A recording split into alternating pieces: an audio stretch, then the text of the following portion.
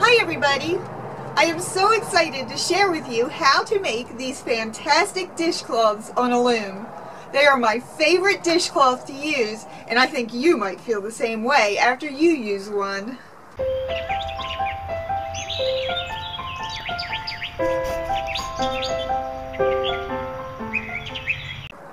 Mother's Day is coming up, and most moms love homemade gifts. I know I do. These dishcloths make the perfect gift at any time of the year. I made several of them last year to give as Christmas gifts, and everybody that I gave them to thought they were awesome. I like them because they are double layered, and the soap lasts longer on them, and it stays sudsy longer because the soap stays between the two layers. I also like them because, like the other dishcloths that I make, they have a loose stitch to them, and that allows them to dry a whole lot better, and it makes them less likely to get stinky. There's nothing worse than a stinky dishcloth. I can't wait to show you how easy these dishcloths are to make. So let's get started. Here's what you're going to need. Scissors, a small scrap yarn piece, a loom. I used a 26 peg long loom. When I came up with this project, I wanted to make something on my long loom because it's so comfortable to hold. But you could actually make these dishcloths on a round loom too. And you can make them different sizes. A loom hook and cotton yarn. You will want to make your dishcloths out of cotton yarn because regular yarn doesn't absorb water as well. And it comes in all kinds of great colors.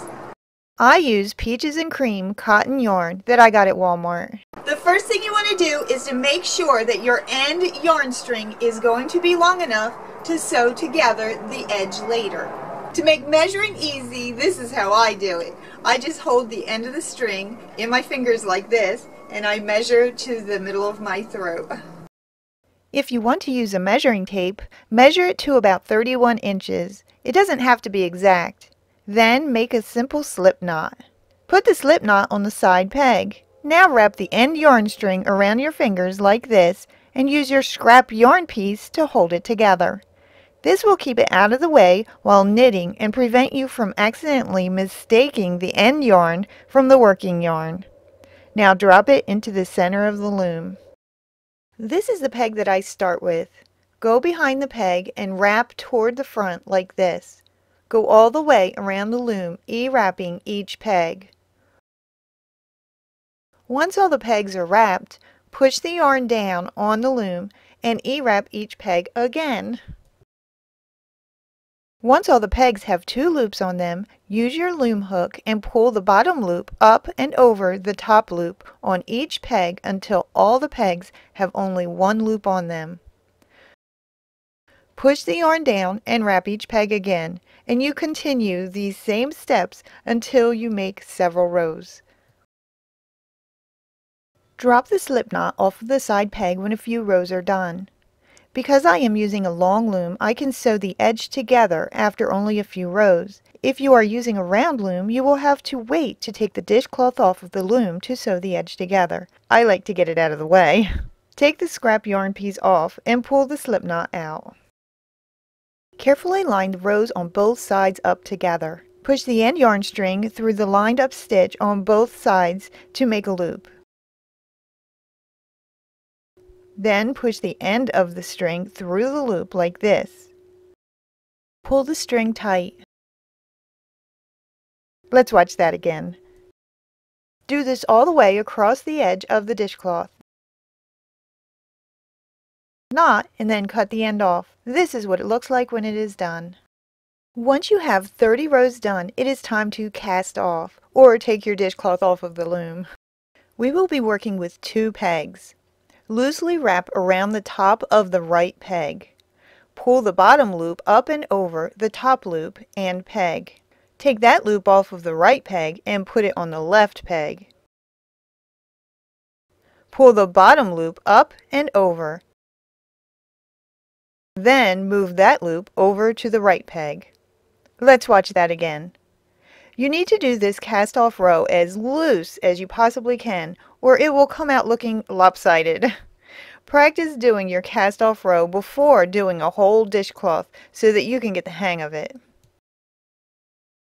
When you get to the last loop, take it out of the loom. Cut a long end yarn string so that you can close up this end of the dishcloth too. Put the end of the yarn through the final loop and pull it tight. Once again, line up the rows and sew your edges together all the way across like you did on the other side. This is how I make the final knot to be sure it doesn't come undone.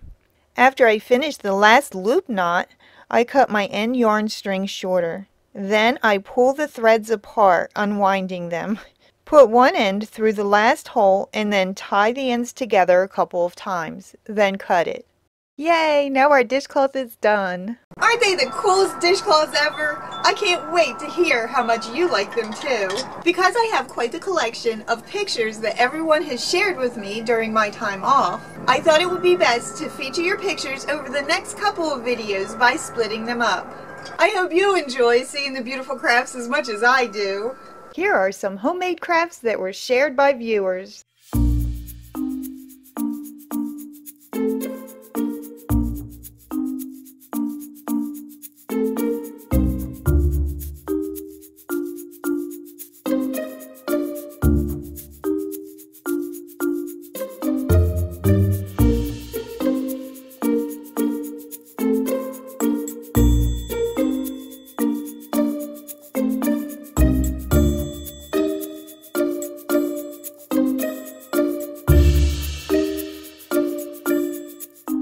So much for sharing your crafts with us. Visit our EasyMeWorld Facebook page where you can post pictures of your latest crafts. And your crafts can get featured in a video too. That way you can encourage and inspire others also. As you can see, I changed a few things around in this video. I was feeling creative and I thought it would be a great way to start back up fresh and new. I hope you enjoyed this video and that it inspires you to make a dishcloth too. I thank you from the bottom of my heart for being a part of EasyMeWorld and watching. I love you all and I'll see you next time with another craft. Bye!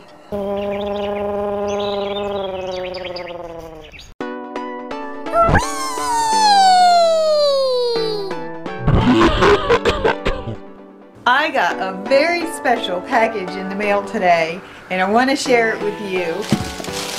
It's a coloring book. The magnifying glass definitely helps. Now I get to show you my craft room that I am working on. It's like kind of overwhelming. What I need to do is make baskets for the shelves in the new craft room. Here we go. Farfalloni amoroso, notte giorno di torno girano, delle belle turbando al riposo, Narcisetto Antoncino d'amor, delle belle turbando al riposo. Oh man, I forgot to push a cord. I'm such a dork.